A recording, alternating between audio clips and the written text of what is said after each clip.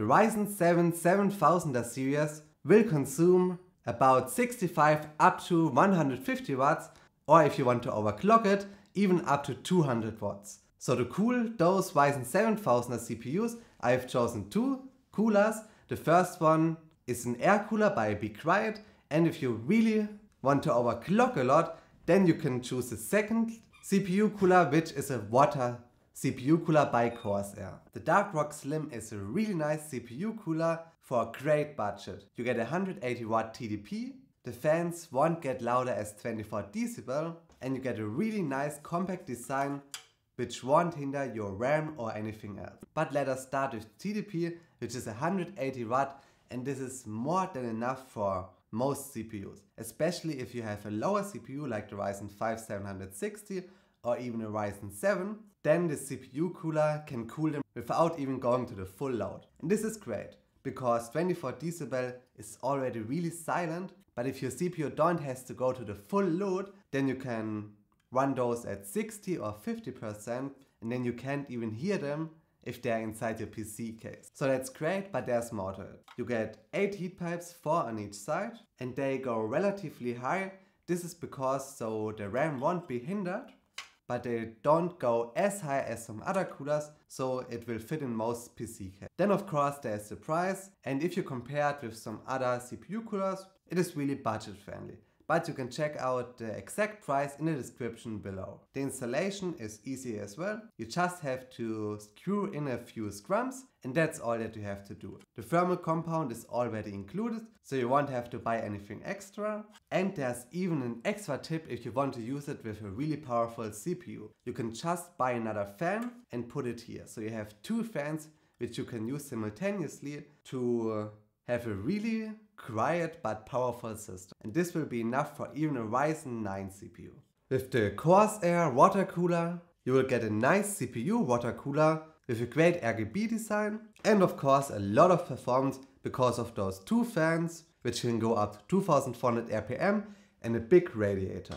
But let's start talking about those RGB fans, because quite frankly, if you have really bad CPU fans, then it doesn't matter if you have a nice radiator and a nice pump, because they will be the weakest point of your whole CPU system and they won't transfer your heat efficiently away. But if you have some nice fans, then the story changes, because they can be really silent, and Corsair has some of those fans, because this is a fan which operates on a magnetic levitation bearing. This means it is really smooth, and if I do something like this, without putting too much force into it, it will just spin and it won't scratch anywhere there, which makes unpleasant noises. So the noise level here is really well, and it can go up to 2400 RPM, or if you want to have it in decibel, it will go up to 37 decibel.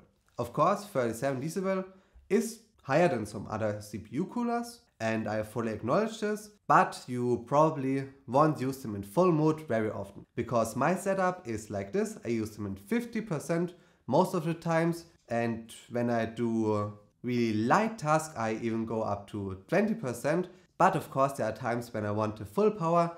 This is especially true if I render a video, because this consumes a lot of CPU energy. Then they will go up to 100%, but most of the times they will be at 50%, which will be around 24 decibel, which is more than enough silent. And even if you have a really powerful CPU which drains a lot of power, let's say you have a Threadripper CPU, then you can put the PC down, then this will be silent as well.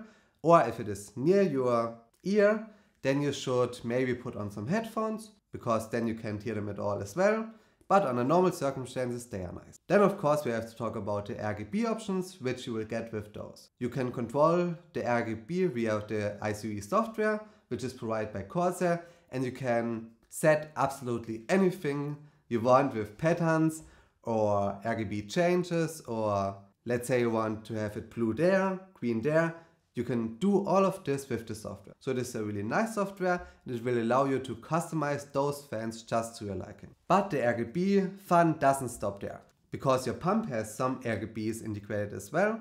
It's just one circle there, and the logo can be illuminated as well. Of course it isn't as great as some other alternatives, where you can even put some text in here, but it's more than good enough and it looks really great, especially in dark places. And when we are speaking about the pump is good, but it can be heard if anything else is completely silent. So let's say you want to have a completely silent CPU, especially if you do nothing, then you can hear a little bit of a high tone by this pump.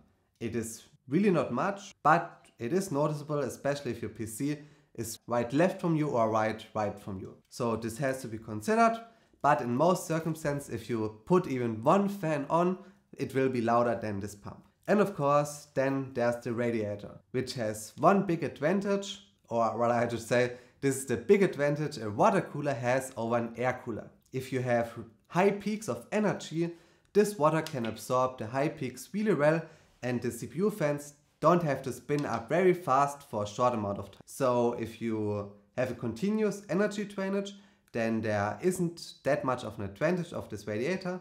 But if you have short but really intensive energy spikes, which could come if you play games, then this is really nice. But of course, there's one thing to consider if you go with water cooling. The CPU installation is absolutely no problem. You can install this anywhere because it is just so low in height, but a radiator brings a little bit of thickness to the configuration. And especially in some compact PC cases where you have a really large GPU, it can be that you won't have the extra place for a radiator, plus the thickness of your fan, plus the thickness of your GPU, but you have to look for that yourself.